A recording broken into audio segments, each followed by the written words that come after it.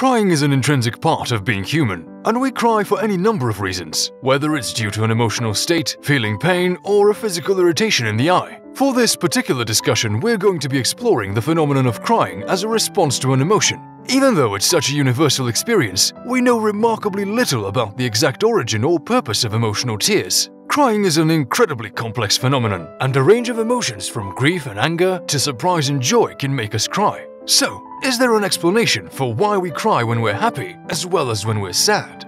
We create content for curious and inquiring minds, so don't forget to subscribe to this channel for more informative and enlightening discussions.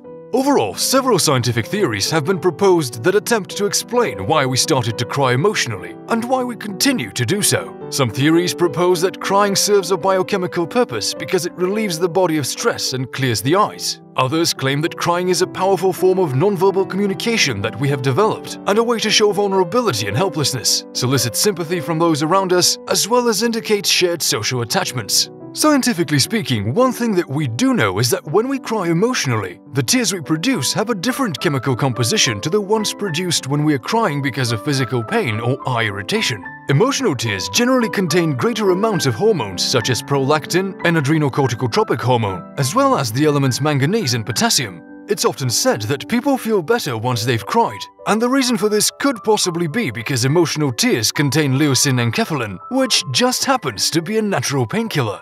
We also know that crying almost always occurs as an outlet for or response to intense emotions, which explains why we cry when we're happy as well as when we're sad. Tears are produced by the lacrimal system, which is like a built-in water supply that is located beside our eyeballs. The lacrimal system functions as a secretory system which produces tears as well as an excretory system that drains them. When we're feeling a really powerful emotion, we produce tears at a greater volume than our lacrimal drainage system can handle, and the tears begin to pour down our face. Interestingly, the lacrimal system also drains into our nasal canals, which is why we also get a runny nose when we're crying. The question that inevitably arises is this: for emotional crying to happen, the emotional centers in our brain have to be connected to our lacrimal system. So how do they communicate with and influence one another?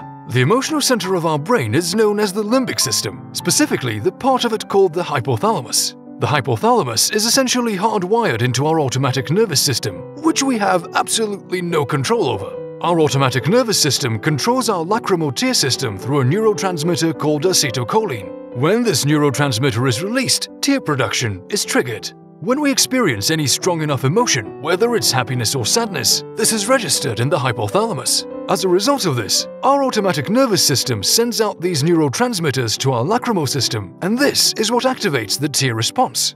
Of course, crying has traditionally been associated with more negative feelings such as sadness, grief, and anger. The reality is, however, that we are just as likely to cry when we're experiencing positive emotions, whether it's the day we get married, achieving something we've always wanted, or even when we're just watching a funny movie. The thing is, the hypothalamus is a minuscule part of the brain and it can't really differentiate between emotions of happiness and sadness. As far as the hypothalamus is concerned, it's just receiving a strong emotional neural signal that could be happening because of anything, and this is enough to trigger a series of responses that will ultimately lead to us producing emotional tears. Whilst the origin and purpose of emotional crying is still ambiguous, we do understand the physiological processes that connect the emotional centers of our brain to our lacrimal tear drainage system. At the end of the day, the hypothalamus inside the limbic system of our brain only knows that we're experiencing a strong emotional response, and it can't tell the difference between whether we're feeling happy or sad. And while we may not know why we cry in response to intense emotions, we do know that it certainly feels therapeutic and liberating,